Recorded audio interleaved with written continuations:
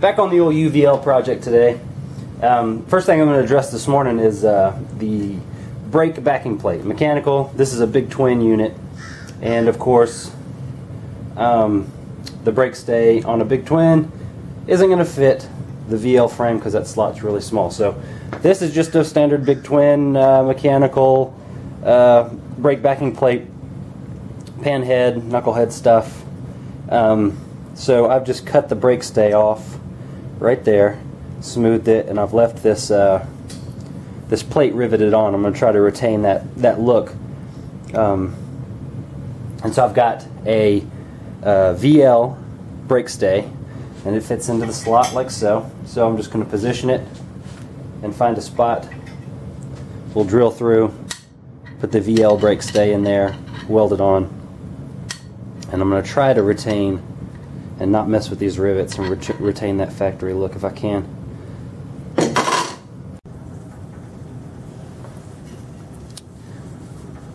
So all we did was poke a hole, drill a hole in the backing plate here, and I flushed that up to the edge there. Plug welded it on the back. I had put it right there, but I didn't have enough adjustability, so I had to fill that in, re-drill, and move it over so that the plate would have some slide. I think I got it in a spot where it's not going to cause any issues. We'll see once we get a rear stand on here, but for now, this is looking pretty good. There it is.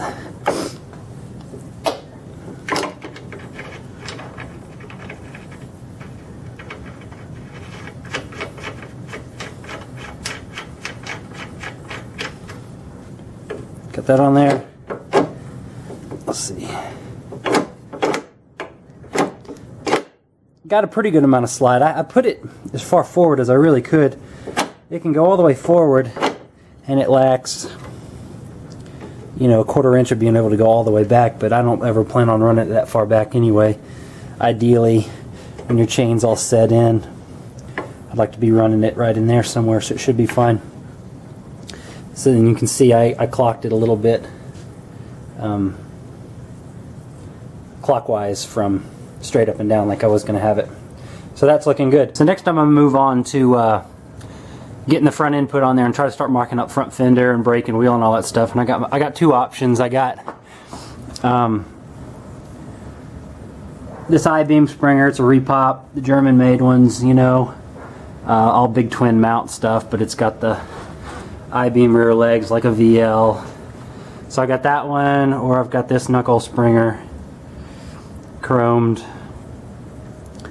I ain't decided which one I'm going to use yet. I think while I'm mocking it up, I'll probably use this one, and we'll see. So the big difference on these VL necks, they had an 1 1/8" stem on the front ends, and the neck cups are pretty sizable. They use the ball bearings. This diameter here is especially bigger than your conventional 1-inch stem big twin necks.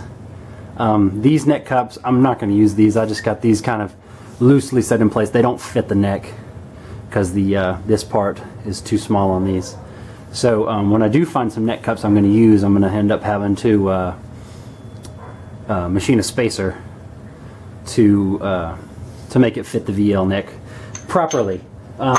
Either that, or I thought about modifying these to accept the Timken races. I don't know which way I'm going to go yet.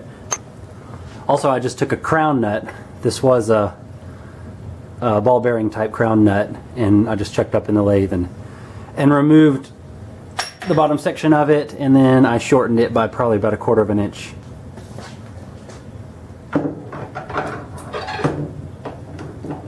So I just got my bearing put on the stem here, dust cup. Let's see, everything's just going together dry for now for the mock-up.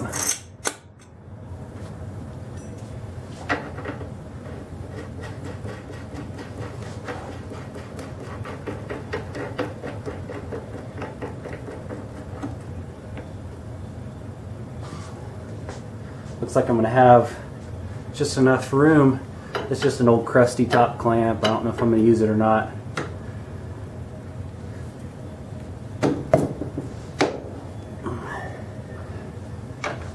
Ah, looks like that'll be perfect.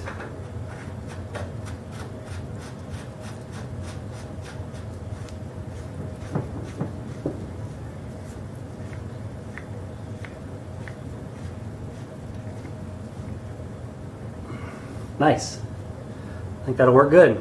Oop. I have to do something for some fork stops, because that is just hitting the leg right there. We don't want that. The other thing I'm going to do, or the issue I'm going to address, is when this 4-speed is in that VL frame, this fifth mount is just hanging out in no man's land. Nothing there to support it when you're kicking the bike. So I'm going to sandwich. I've got this piece of plate steel cut out, and I've just laid out the 4 holes here and the fifth mount hole. We'll go drill them, and then we'll make that plate look pretty. But all it's going to do is sandwich on the bottom side of the frame and support this out here on the transmission. It's a 1/4 inch plate steel. Should be something to keep a little stress off the case while you're kicking the bike and while it's running. So we'll go drill some holes.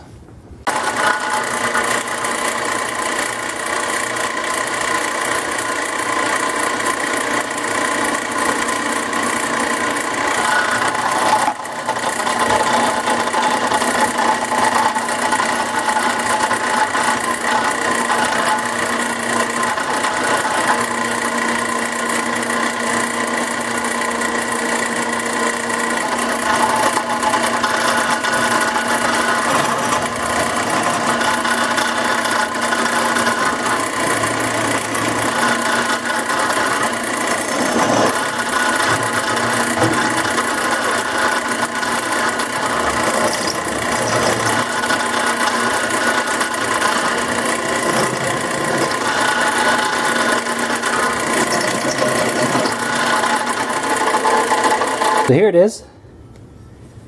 It's going to fit over. Frame will be here, and this will plate on the bottom. Need longer studs, of course. Come in, pick up the fifth mount, and you go just like that. So just that extra plate, hoping to support the end of this transmission. Should rigid it up a little bit. So that's the idea.